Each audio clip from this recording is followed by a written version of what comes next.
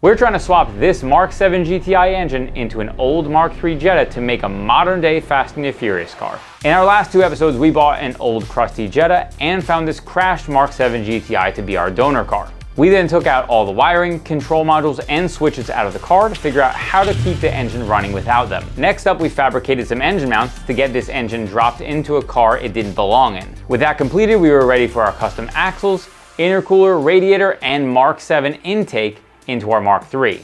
This is part 3 of our 5-episode series sponsored by our friends at Liquimoly and Unitronic.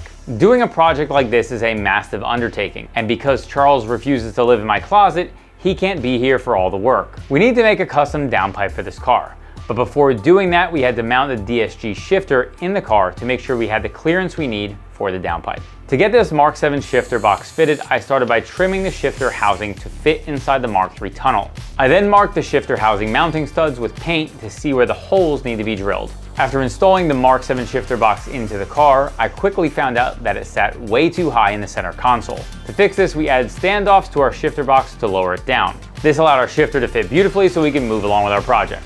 In our earlier episodes, we showed this thing leaking oil everywhere. Now, it's persistently leaked oil since then, which is why there's like a small puddle-ish on the ground still, even though I drained the oil out of this engine.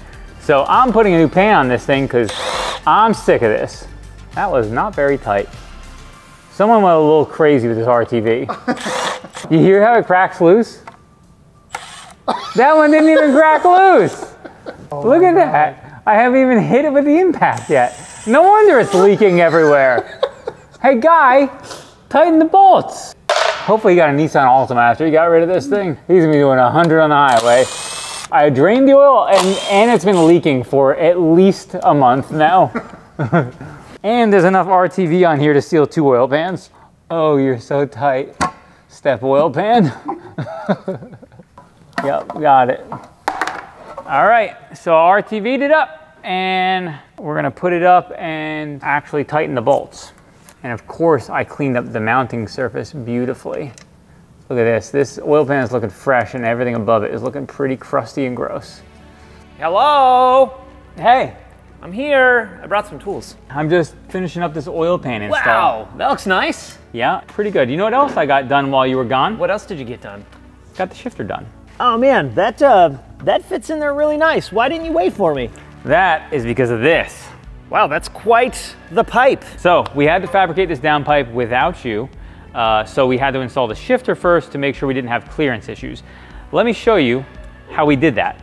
So before we fabricate the downpipe for this, we got to install a catback so we know where it actually is going to mount and come out. So the boys over at Techtonic were so kind to help us out with this catback exhaust. We're planning on having a 3-inch downpipe. I think you have to always do the normal obligatory.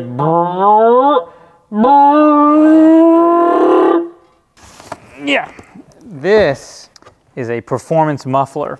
You see that car drifting on the front? Yeah. Hellcat? Yeah, he's at a street tech over it. Magnaflow. It's magnificent. You can't really hear when I'm talking to this. It really muffles my voice. This is the only sound baffling that's going to exist within this vehicle. Oh, so God.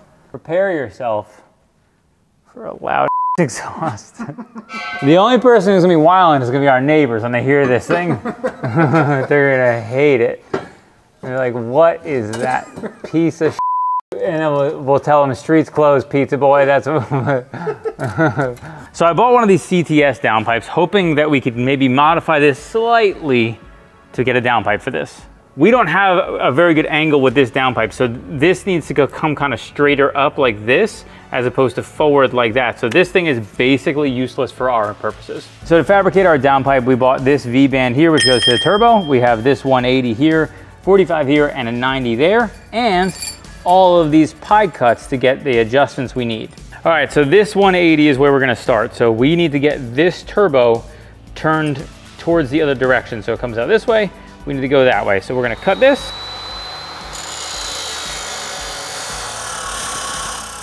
The 180 bend makes the initial turn we need. We then remove length from the pipe to get better clearance. When I'm fabricating a downpipe, because I don't know what I'm doing, there's a lot of testing and a lot of cutting involved.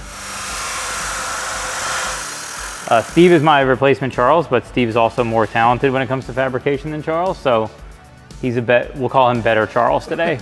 So you can see here, this is our downpipe we fabricated, and there is our clearance there. It's actually pretty good. I'm really happy with that. We're not gonna weld anything until basically we've taped an entire downpipe together. So this is arts and crafts. That's not bad, actually. Oh, well, it is on top of the mount. That's a little bit of an issue right there. We can pull it up a little bit like that. So this is what we've done so far. There's our bend. And then we have all of our pie cuts here. Also, we made this handy dandy tool. We took some of this air pack, smushed it up so it was tight, and then wrapped it in tape, allowed it to give us some support so we could continue to kind of move these around. So inside of this tube, there is a bunch of taped up air pack pieces. And when we go in with this, it is tight. It's not tight. It's probably about right there. We've currently reached the limitations of what tape can do for us. So we're tacking all of these things in place. I'm the holder.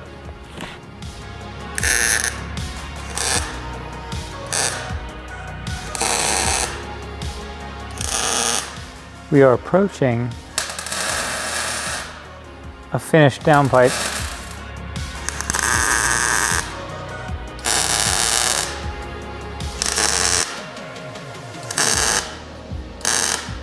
This is our Mark III, Mark VII downpipe. It is fitted to the best of our ability. We have some really tight clearance spots, but everything clears. It's all tack welded, and now it just has to get finished. We're gonna have DSG parts in this car. Yep. Like just like that. Now that we have this all tacked up, we're gonna go get it finish welded by somebody who's an actual professional welder.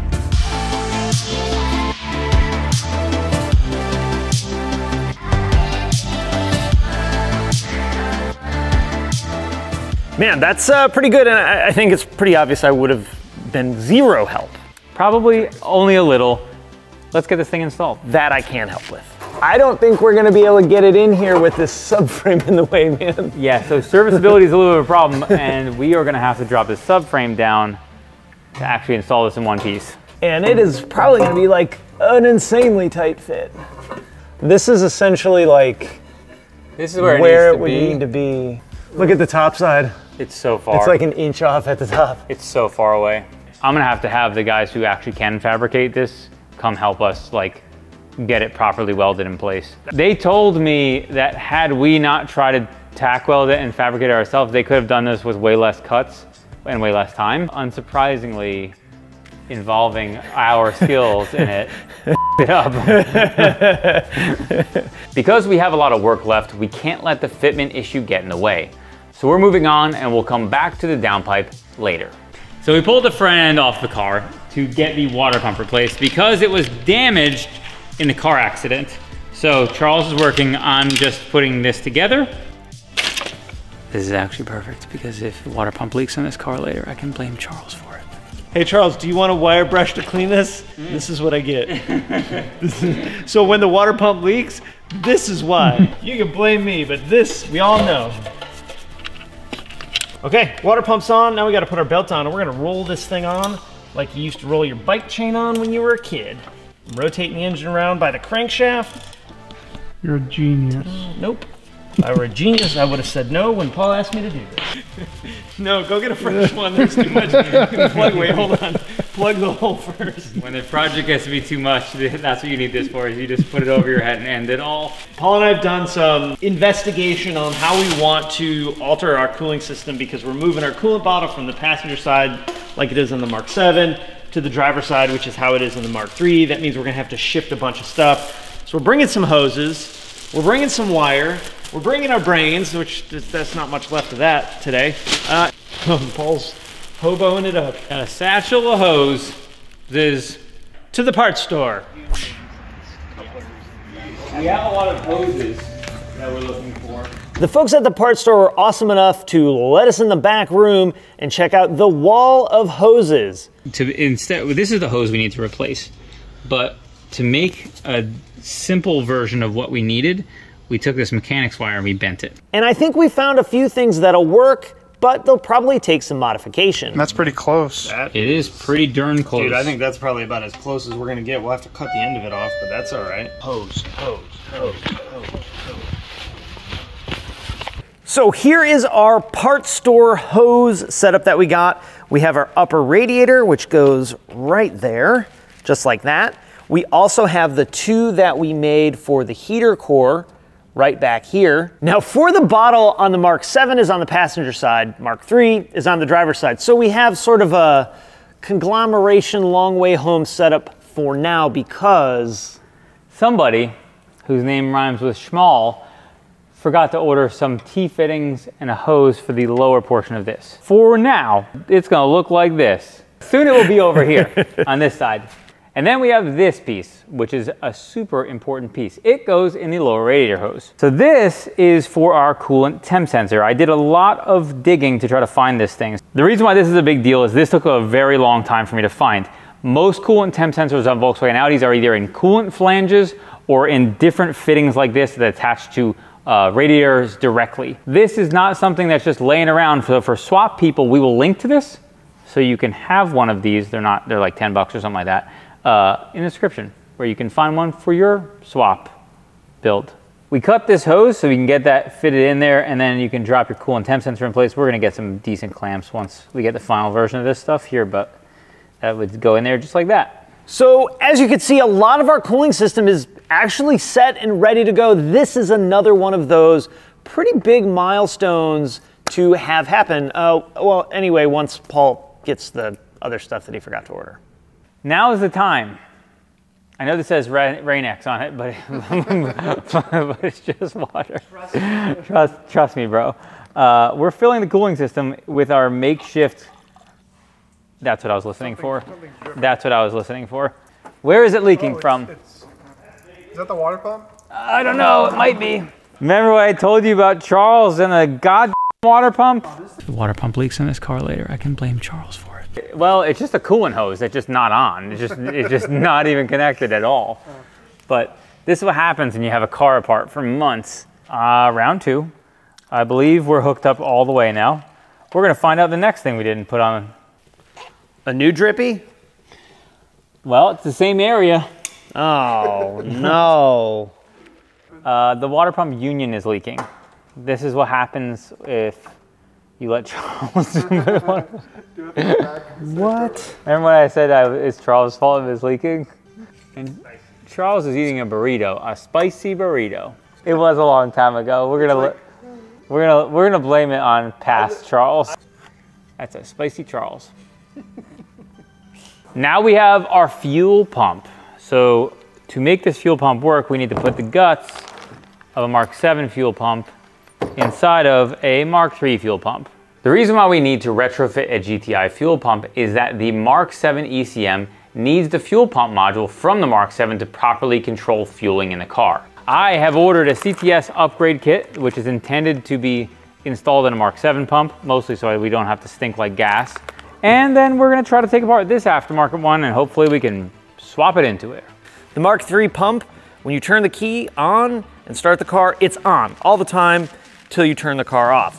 With the Mark 7, it's called a pulse width modulated pump, which basically means the computer turns it on and off really, really fast. That's what the ECM of the Mark 7 engine is looking for, and also the signal that it's sending out. So we need to turn this pump, instead of just being on all the time, into a pulse width modulated pump. We actually don't even know if this actually comes apart. So that's gonna be real neat to figure out. Oh yeah, I bought this one specifically because it looked like this, and I was right. This is called a fuel bowl. So this is almost always full of fuel. That way when you turn a corner or go up a hill, you don't have a fuel starvation issue. So we're gonna do this in a nice, neat, and organized fashion. The goal is for us to swap this piece into this. Do you have another pocket screwdriver? I have so many. You got a pocket screwdriver? He's like, I got so many. Turns out that was a lie. I have none. I'm on the path though. My idea worked. Here, why don't I push and you pry? Because I don't want to poke you. Ooh. Is that it? It was it. Okay. Okay, so now we gotta be careful. Okay. I feel like we should heat that up. I'm worried that we're just not going to be able to get it back. I'm afraid you're going to crack it. So right now he's grinding that hole out so that we can fit this guy, boop, right inside of there. So this is the moment of truth, or at least we think so. This housing I'm going to be heating up with the seat gun. Charles put the pump in the freezer last night, so we are going to try to heat this up to allow it to expand, drop that frozen pump in there to make our fuel pump work. If this is successful, I'm really excited about this. I'm also very nervous that it's gonna get stuck in the middle of this and we're gonna end up breaking this thing, and then we'll have to buy another fuel pump and try again. And Paul's a lot more worried about it than I am. But also, if the pump breaks, Paul has to buy a pump, not me, so I really have no skin in the game here. Oh, come on, let's go. Okay. Here's also the work freezer for shunting. Some Hot Pockets and 8,000 things of ice. All right, here it is. Look at frosty goodness. Why You is can there so much ice in it? Go ahead. All right.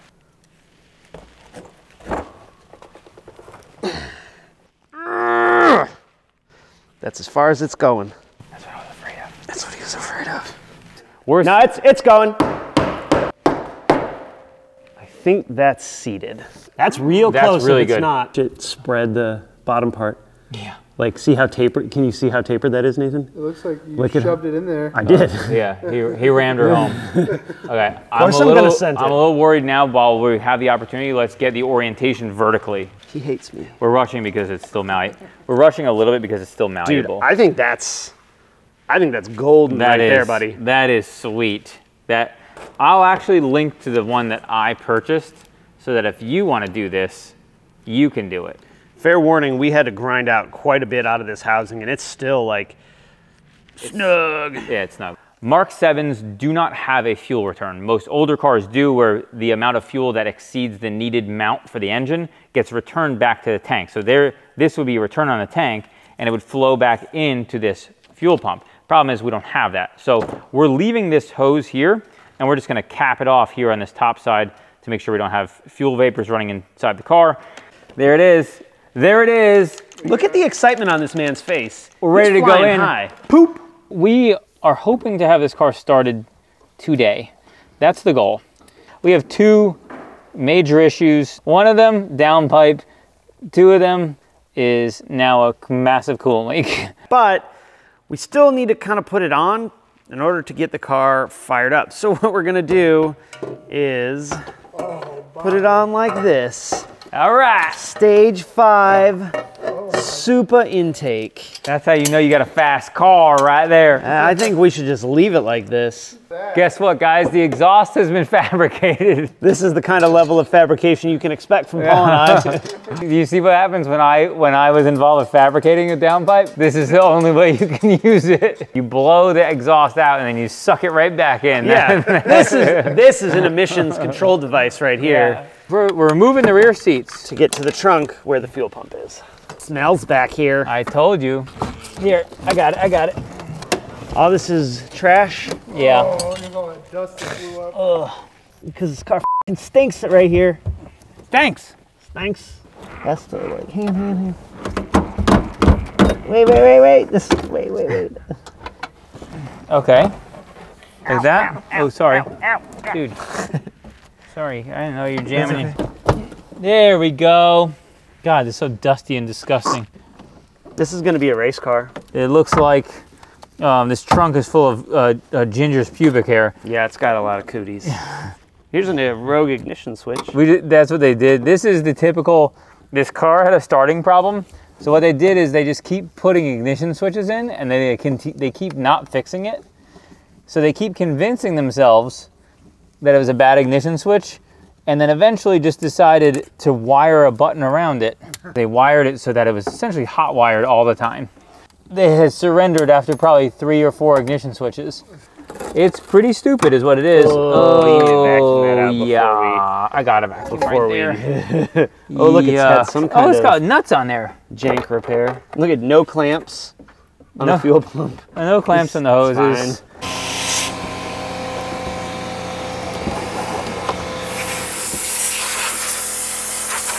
As I've talked about in the past, this is the special tool you use for taking out fuel pumps.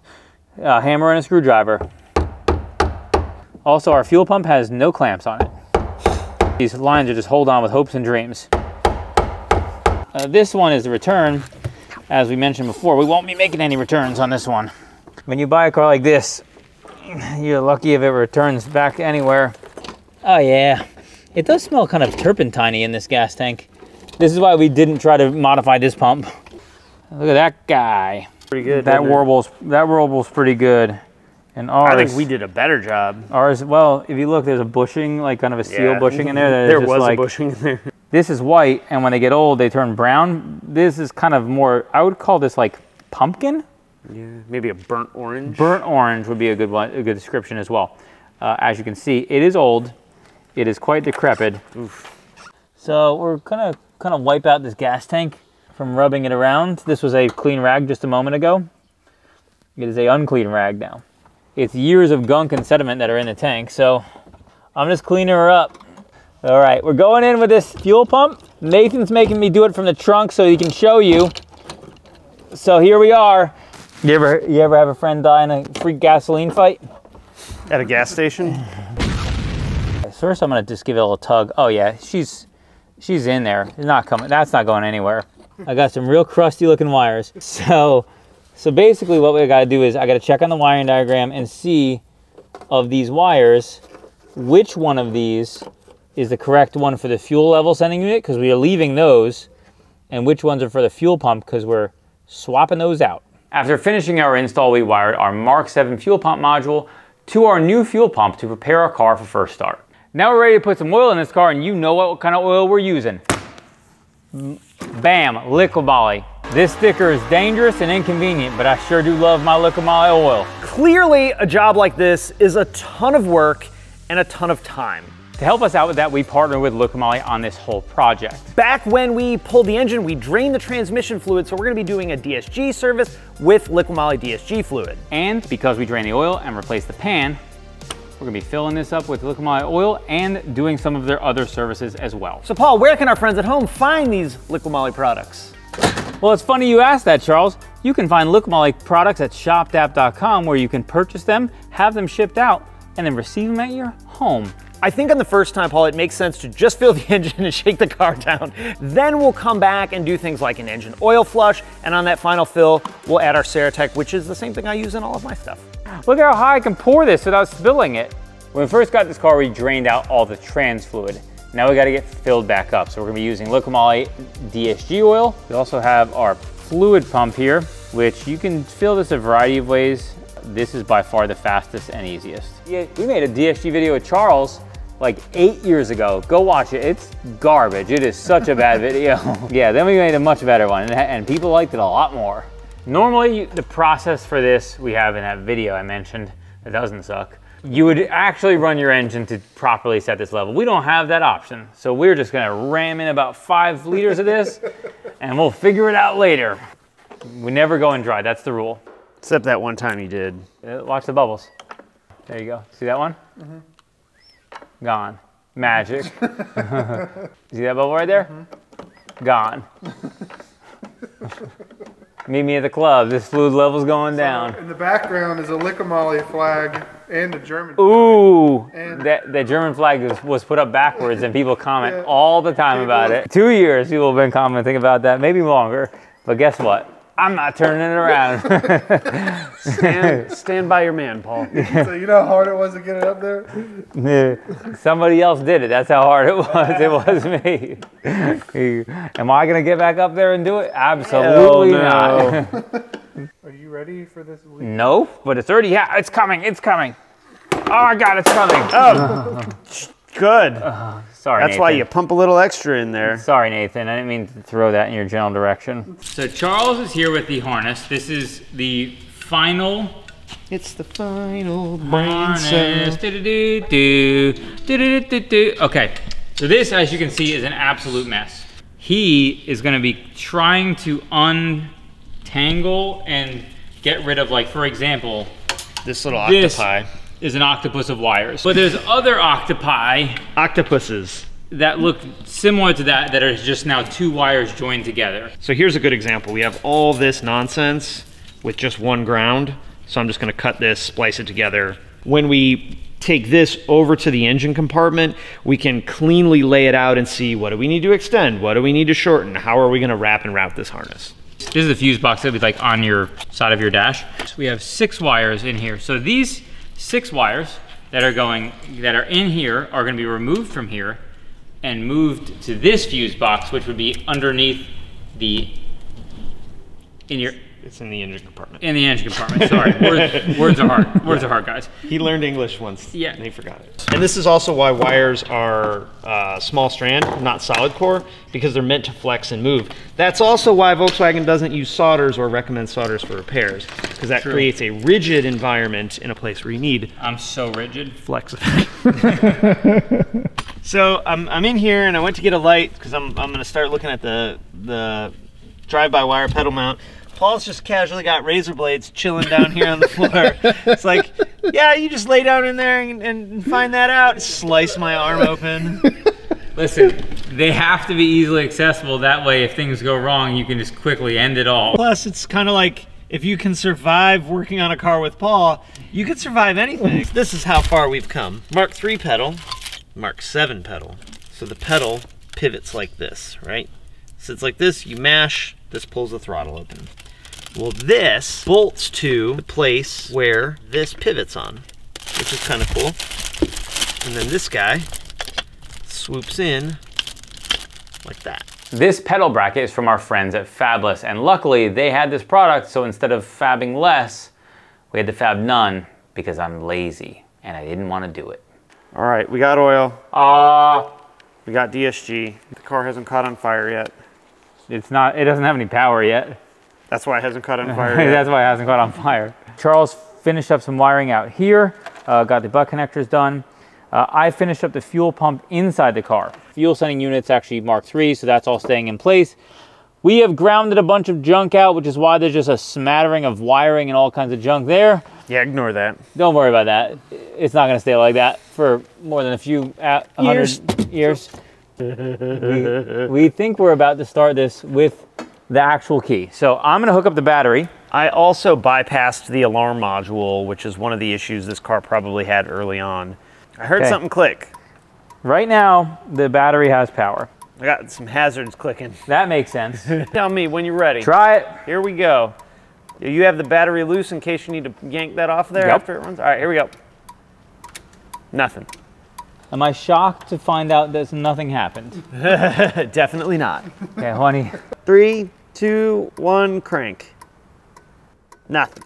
So yesterday, we had a lot of problems with the wiring. We have now reconvened. So what we're gonna be doing is we're gonna try and start the engine in the car as it sits here. And what that's gonna do is that's gonna separate our Mark III wiring from our Mark VII wiring to allow us to figure out, do we have a problem here?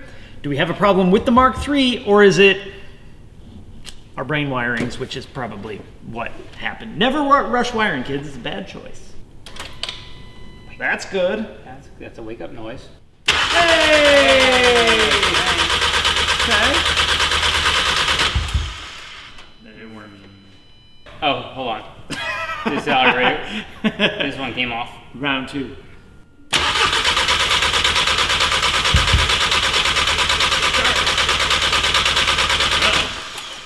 So our car wouldn't start again. So come back on our next episode to see what we did wrong, and maybe you can see this engine run. Once again, big thanks to our main sponsors, Liquimoly and Unitronic. Also, thank you to everyone else listed here who has contributed to this project in some way. And if you want our shop DAP repair to build you one of these things, you can absolutely forget about it. They specialize in Volkswagen Audi repair, maintenance, diagnostic, and performance, and they are not going to build you a car like this one.